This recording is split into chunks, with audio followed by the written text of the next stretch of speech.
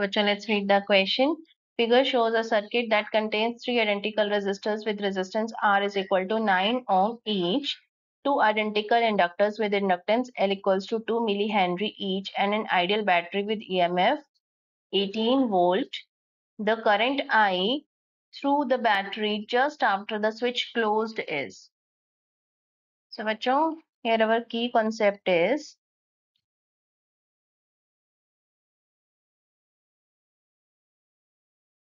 at steady state,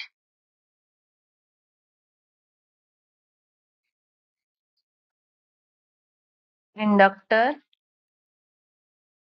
behaves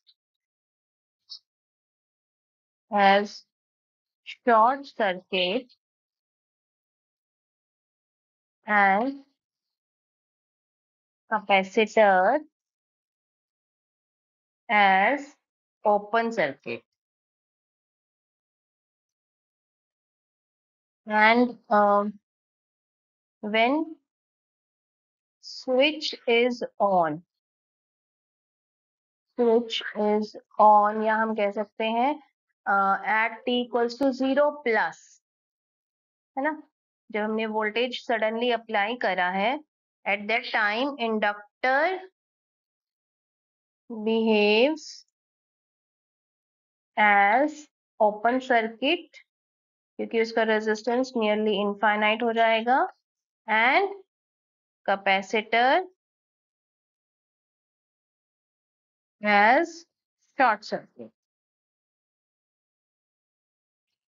देखो बच्चों, यहाँ पर जैसे ही हम सडनली स्विच को क्लोज करेंगे, मींस हमने की क्लोज कर दिया है, now current will start flowing, तो आपके पास जो इंडक्टर है ये ओपन सर्किट की तरह काम हो जाएगा, मतलब यहाँ से कुछ भी करंट फ्लो नहीं होगा, इसी तरह यहाँ से कुछ भी करंट फ्लो नहीं होगा, एंड ये जो कैपेसिटर है ये जस्ट एक वायर की तरह काम करेगा।